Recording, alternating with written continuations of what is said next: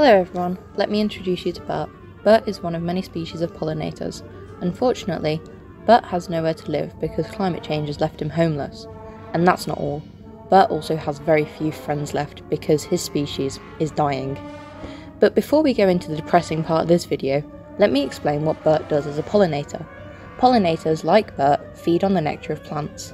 They go from flower to feed. Whilst Bert is feeding, the pollen of the flower sticks to his body.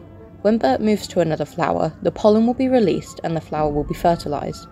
The fertilisation process is necessary for the growth of fruits and reproduction of plants. Bert is not the only pollinator species that exists. Hummingbirds, wasps, moths, bats, beetles, flies, lacewings and butterflies are also pollinators and so contribute to the fertilisation of flowers.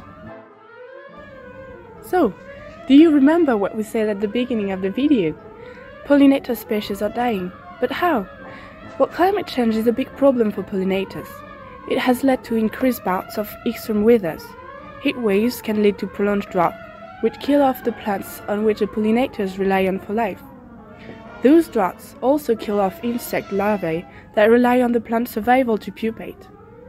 The change in weather also leads to warmer and wetter winters, which makes the flower bloom during the colder months, while the pollinators are hibernating, and restricts the bees' access to food during the warmer months. This also means that they can't pollinate as many plants as that they normally would. And this is not the only problem. Urbanization, light pollution, fires are perturbating their habitats, leading to a competition between them. Invasive species also, such as the Asian horn or ants and rats, and the use of insecticides and herbicides are direct causes of death for pollinators. Now you're thinking, why should I care? This does not affect me, right? Well, it does. If bird dies, the plants will not be fertilized by the pollen and your fruit and vegetables will not grow. And as plants form the basis of all food chains, you will have nothing to eat on your plate. Problematic, isn't it? The good news is that you can help birds to stay alive to prevent all of this. For example, you can grow wildflowers in your own garden. They're not only beautiful, but they will provide food for birds, which makes them happy. To make it even more efficient, cut the grass less often and do not use any pesticides to help you. The most wonderful thing is that even if you do not have a garden, you can help.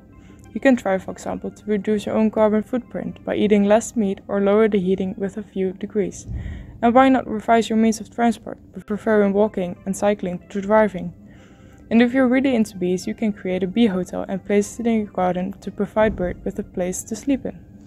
So how do you build a bee hotel? Well, here's 5 easy steps to do so. Step 1. Cut the plank into 4 to make a rectangular frame and that the stems will sit inside. Step 2. Drill guide holes for the screws and assemble the frame. Step 3. Snip your stems into lengths to fit the frame. Discard any bent or knobbly ones.